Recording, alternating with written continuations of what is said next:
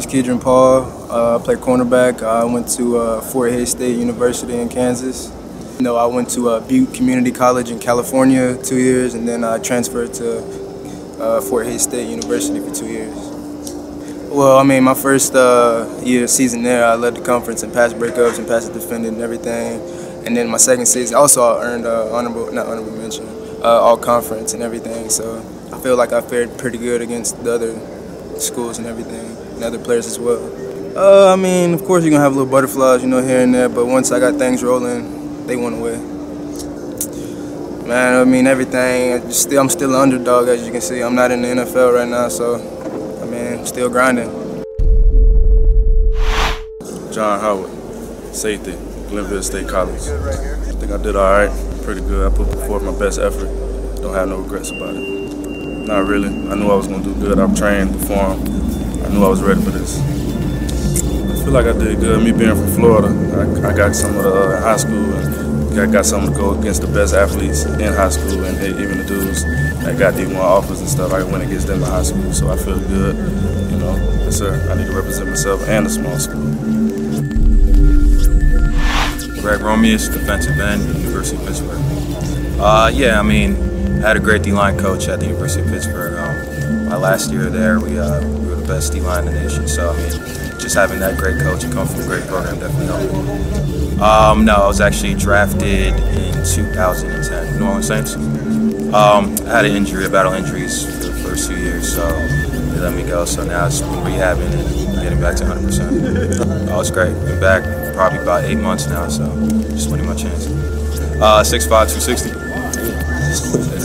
I mean, I definitely want the NFL, that's first and foremost, but I mean, if that chance doesn't come, then I'll go to CFL, improve myself, and then get back in. Just pretty much what goes into being a pro, the small things, studying, knowing the playbook, knowing everything. It's a business, and it's not college, so I mean, I think that's the biggest thing I learned is just take care of the opportunity. John Ojo, safety, Florida A&M University. Yeah, it wasn't too bad, about 7.5 hours, but I already been down here training a little bit. So. I'm from Florida, I'm from Tallahassee.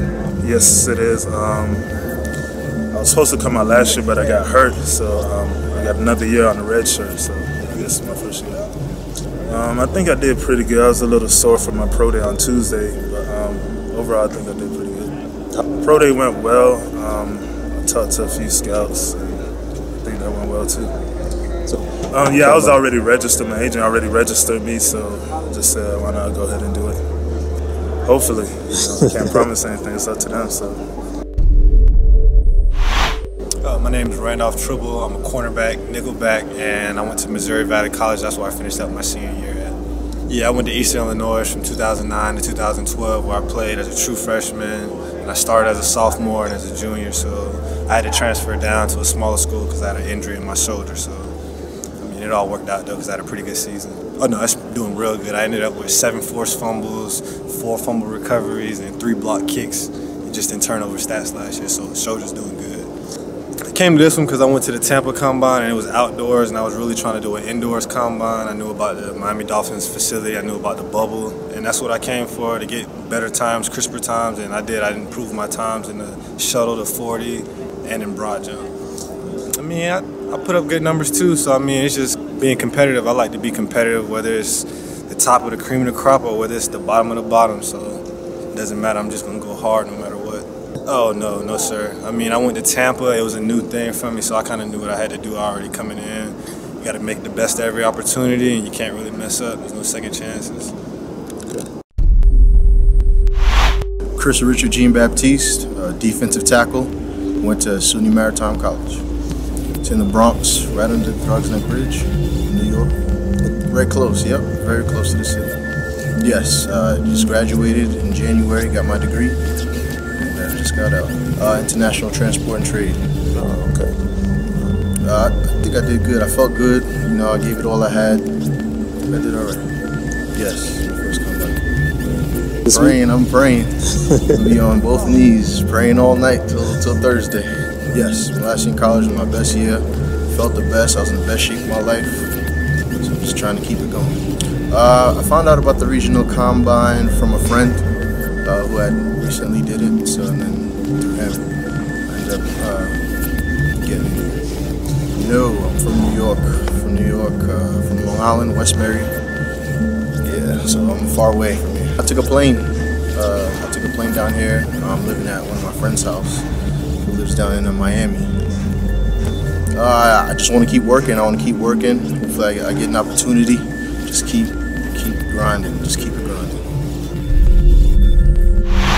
Markell, outside linebacker, Duhart University. I think I did okay. Position drills, I was a little off, but you know, let's just go without pressing. So next time I know what to expect. A little bit, but you know, just try to block everything out and just know I'm competing against myself, nobody else. No, not at all. You know, back where I'm from, like Division II, it's the SEC. Division II is the best Division II conference in the nation. So, no, not at all. Like, I'll be pretty excited. I just got to thank God though for the opportunity just to be here and competing. My name is Martin, Wright. Played DN/outside linebacker, Florida Atlantic University. I feel I did good, man. Hard working pays off, man. I've been working hard long, but played DN all my life. Came out here and played outside linebacker, and then it worked for me. Training schedule 3 times a day. Morning schedule 7 a.m. Afternoon schedule Pilates, then night workout, weights. Try to get 4 times a day. 4 times a day consistently, that you won't lose no weight. With a shake in between. Saturday and Sunday, I love Saturday and Sunday. Position work on Saturdays, but the rest of the day.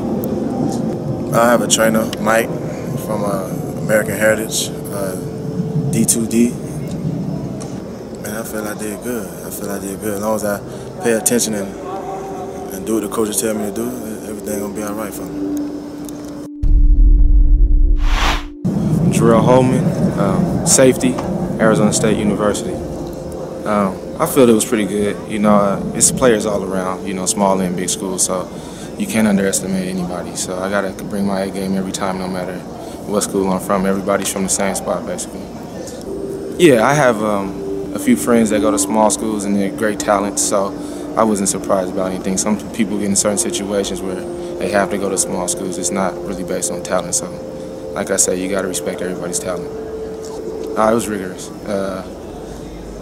rigorous. I had a little setback, and so I had to get back grinding. But it was rigorous, and it was pretty good. I felt pretty good. So I bumped knees with somebody, and it swelled my knee, and my knee flamed up.